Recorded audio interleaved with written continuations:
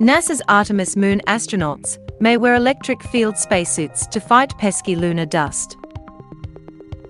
The design team claims a new moon spacesuit fabric may repel lunar dust on demand for human missions. A $50,000 NASA funding helped Hawaii Pacific University, HPU, build a flexible, elastic moon fabric prototype. Spacesuits will be protected against sharp lunar dust by electrostatic forces in the material. The new technique, LIQMEST, liquid metal electrostatic protective textile, intends to solve NASA's Apollo astronauts' dusty difficulties from the 1960s and 1970s. Sharp dust quickly eroded rover dust shields, caked cruise spacesuits, and adhered to everything, making three-day expeditions difficult.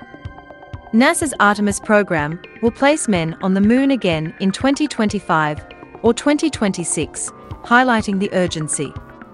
Artemis II's 2024 crewed round-the-moon trip, and Artemis III's lander and spacesuit development affect that schedule. Artemis III will send a crew to the moon. HPU's innovative fabric technology should keep dust off spacesuits and give astronauts flexibility in tough environments. The team thinks the material's repelling capabilities are the main draw.